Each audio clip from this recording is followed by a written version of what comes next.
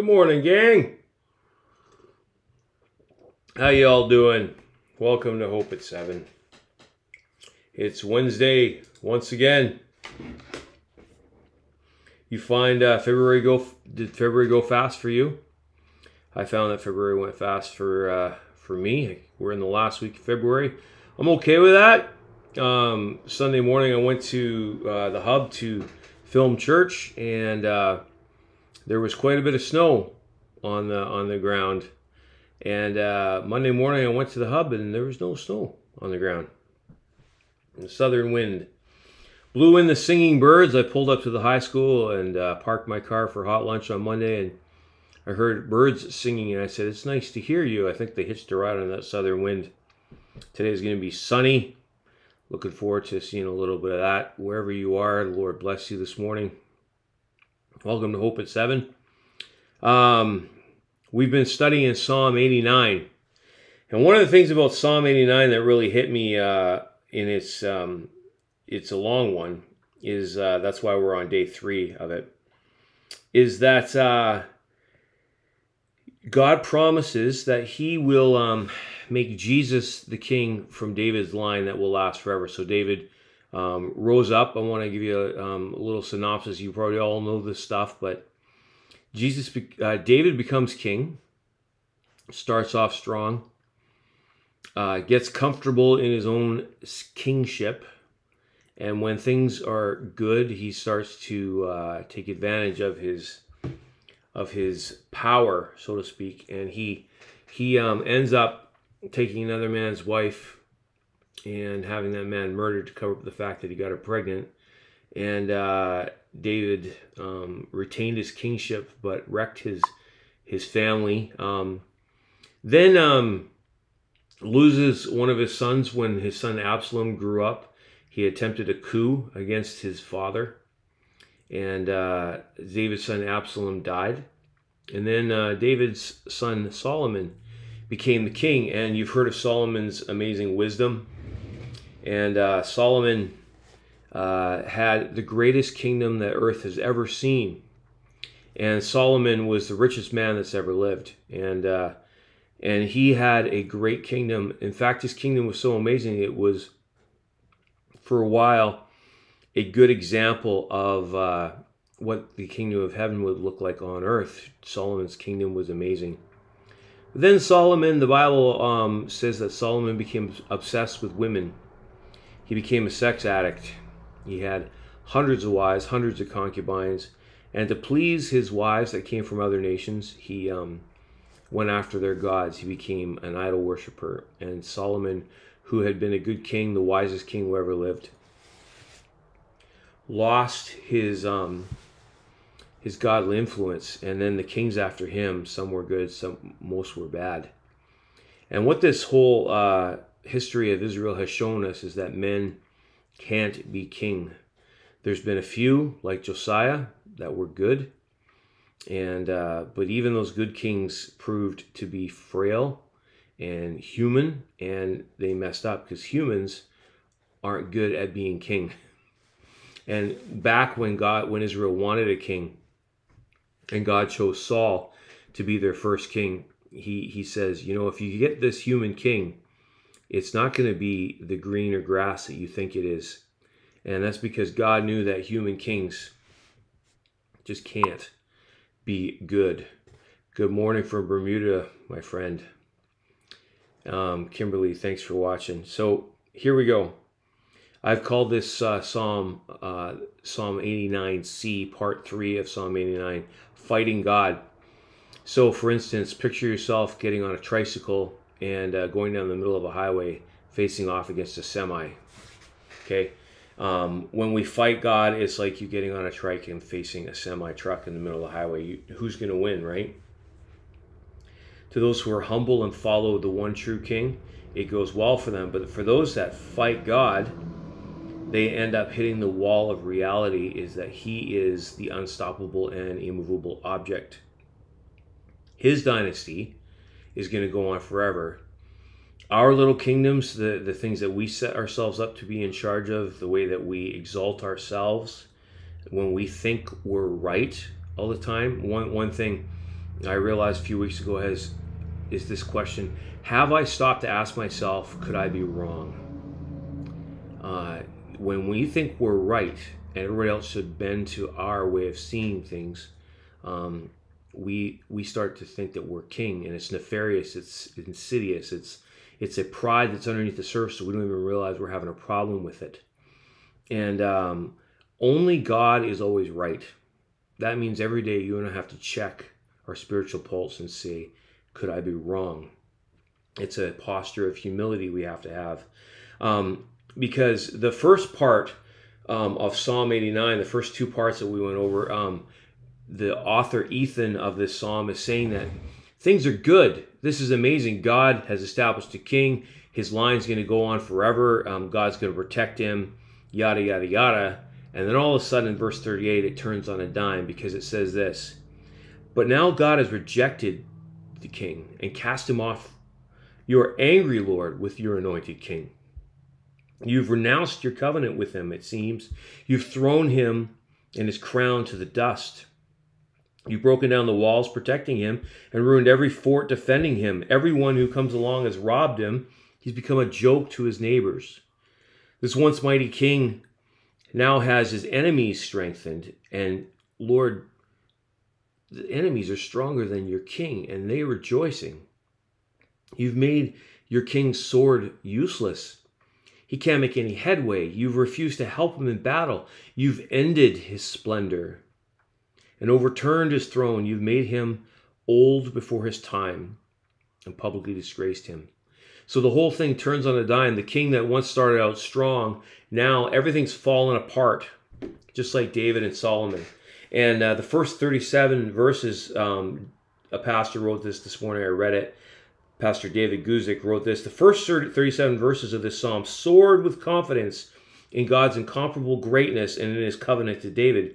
Here the tone suddenly shifts as Ethan the psalmist considered some present crisis, which seemed to be all the worse when contrasted with his understanding of God's greatness and God's faithfulness to David. Because we don't know the exact time that the psalm was written, it could have been a number of crises that prompted this turn of events. Absalom could have rebelled against his father David and died. This young man died in his pride. It might have been the spiritual decline of Solomon, a guy that started out strong, and then he lost his spiritual edge. And it might have been the rapid and radical decline of the kingdom after Solomon's death. Israel descended, and other kings even took over at one point. And it's some crisis that is happening. And verse 46, the psalmist says, "Oh Lord, how long will this go on? God, things are terrible right now. How long will this go on? Will you hide yourself forever? How long will your anger burn like fire?" And he says, God, remember how short my life is. And now I'm so empty and I have a futile existence. He's really starting to feel down about life. No one can live forever, Lord. I'm going to die, and soon. Where's your unfailing love you promised? In the first 3 quarters of the psalm, where's that love, Lord? You promised to David with a faithful pledge. So, Lord, I carry the insults of people all around me, so things are dark, okay? This is the real life psalm. Your enemies mock me, O Lord. They've mocked your king. So here we got Ethan the prophet, wondering why things have gone so bad. They were great. Why did this all happen, he says. Yes, God. Why is God temporarily pulled back? And I say temporarily because, okay, God said David's throne would last forever. And we know that because Jesus came as a descendant of David, that David's throne is going to last forever because Jesus is king now. And the increase of his kingdom shall know no end, the Bible says. Jesus as king is taking over the planet. One day he's going to rule down here. God with us on earth is going to be the perfect kingdom we've always longed for, the happily ever after we all long for. Jesus is God, but that means he's the only one that was ever meant to really be king.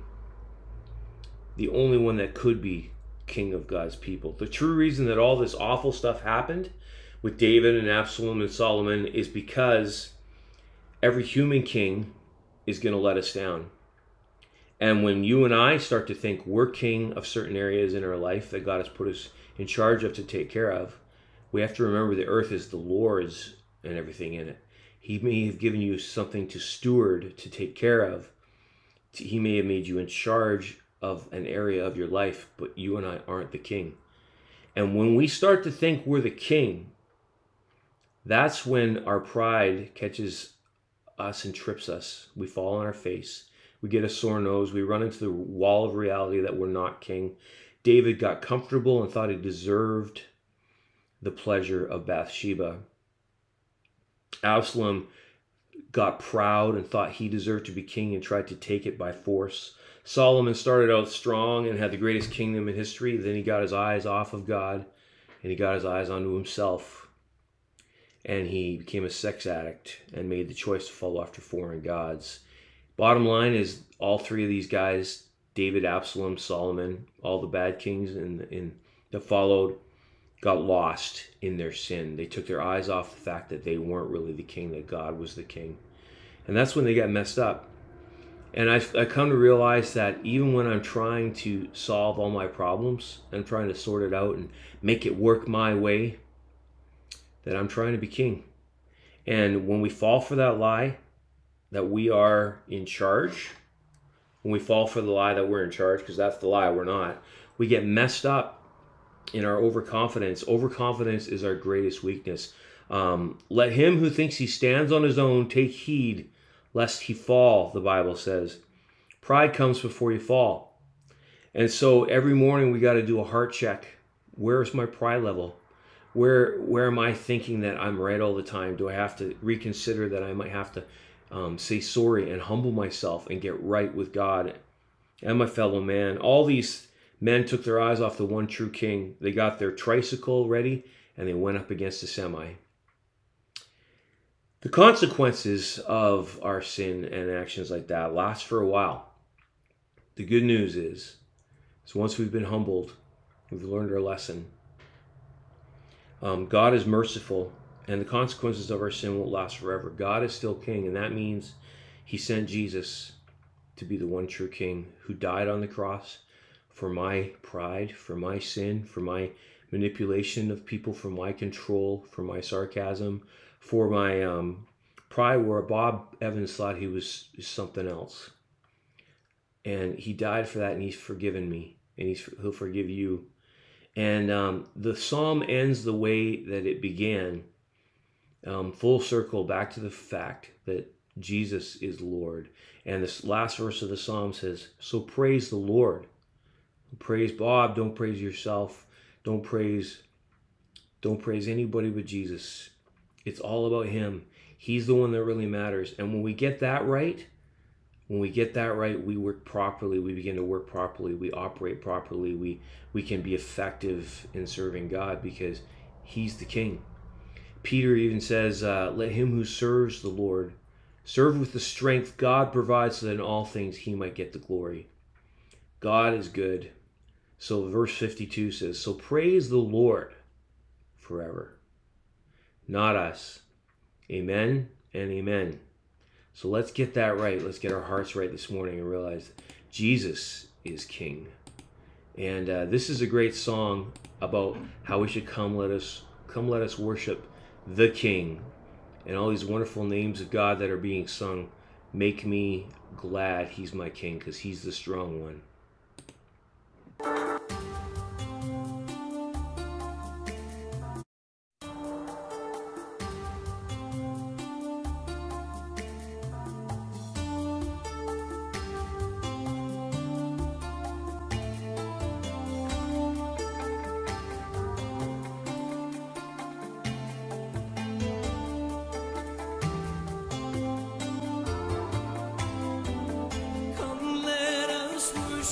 The Lord, all ye people, great is the Lord, worthy of praise. Bow down before him with fear and trembling. Righteous are all of his ways. Come, let us worship the Lord, all ye people. Confess your sins and examine your ways, humble yourselves in his awesome presence, exalt his holy name. Almighty God, wonderful Counselor, everlasting Father, the Prince of Peace, Lord God of hosts, Lord of the nations, Lion of Judah, the King of kings. Come, let us worship the Lord, all ye people.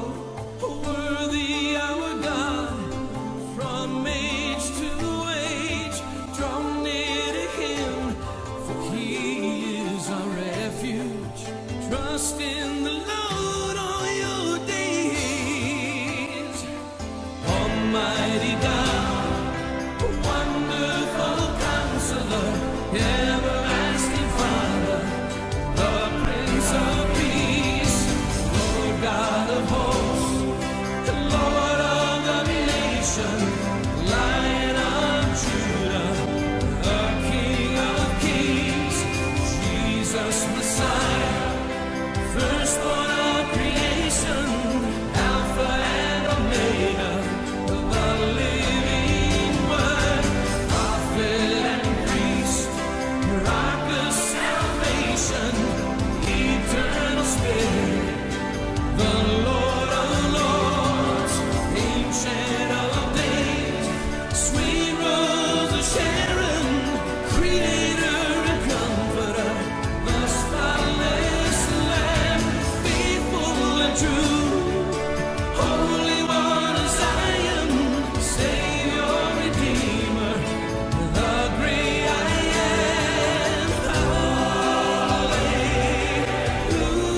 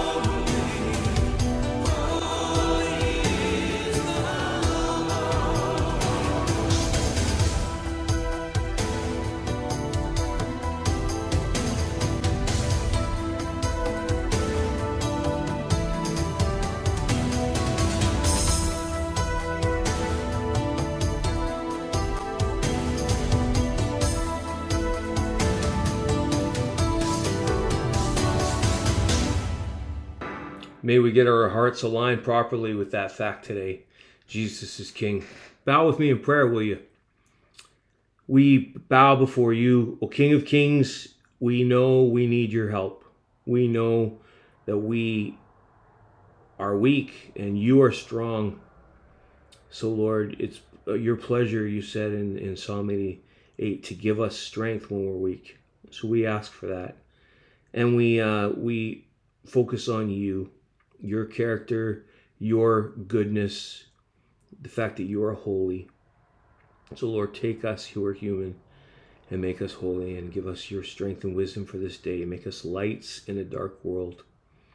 Help us to think and speak properly today, and bring your light and build others up as we bring your kingdom. Prepare this earth for you when you come back, Jesus. Amen. God loves you. He's so good. He's so gracious. So have a good Wednesday, and I'll see you tomorrow morning. Tomorrow night, we're watching The Chosen on Zoom. If you want to join us, message me. I'll send you a link. May the Lord bless you and keep you. make his face shine upon you and be gracious to you. May he turn his face towards you and give you peace. Love ya. Have a great, great day. Bye-bye.